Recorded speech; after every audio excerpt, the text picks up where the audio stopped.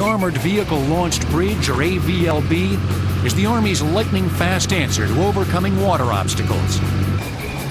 An immense insta-bridge, stretching a river romping 32 feet long and 13 feet 1 inch wide.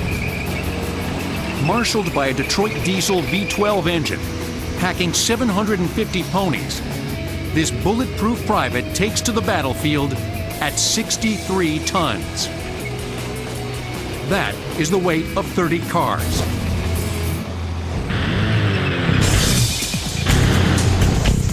Staff Sergeant Jeffrey L. Griffith has been launching this mobile mega bridge since the 1990s. But for Jeff, it's an experience straight out of the 1500s. This thing feels like driving a medieval siege engine. Okay, if you can picture yourself back in the days year ago, whenever they're pushing that tower up to the castle wall, this is the tower, find the castle wall, you're there. The AVLB is the Armored Vehicle Launched Bridge.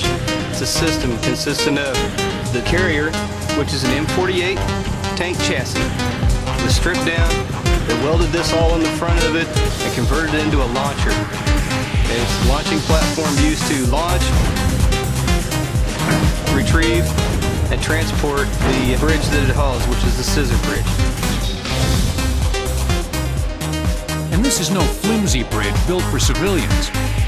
This 30,000-pound aluminum structure can extend 60 feet to bridge a gap, and then support an astonishing 60 tons of traffic.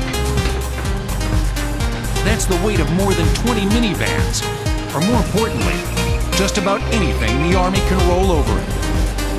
The bridge will support M88s, it'll support everything that we have in the Army inventory, depending on the size of the gap. This is how the AVLB system works.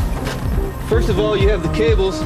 They wrap around the cam in the middle, which is hooked to a huge hydraulic cylinder, which gives the bridge the leverage when you start raising that up, after you have the bridge up on top.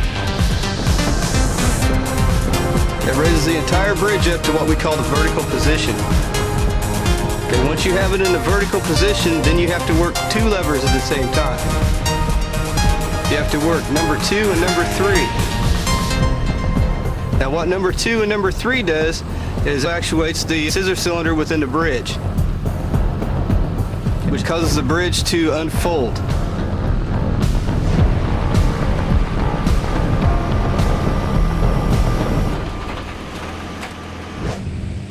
The AVLB even launches some subterfuge to keep the enemy misty about what the military's up to.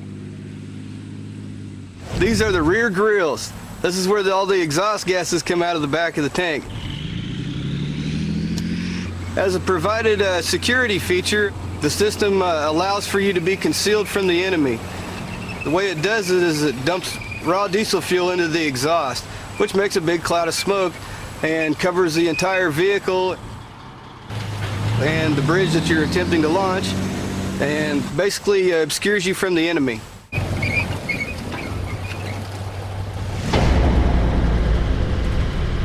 But despite the AVLB's smokescreen, in the heat of battle, no machine is invincible. So the AVLB's mission is to move fast and deploy double quick, or face the fury of enemy fire. Okay, the bridge can be launched in 2 to 5 minutes. If you're being shot at, 2 to 5 minutes can be a long time. But consider the other options. The other options would be manually in place bridging, which takes a platoon of people, that's about 30 soldiers, about 4 hours to in place across the 60-foot gap. I think this piece of equipment is valued and trusted on the battlefield. It's maintenance intensive, but also a very dependable piece of equipment.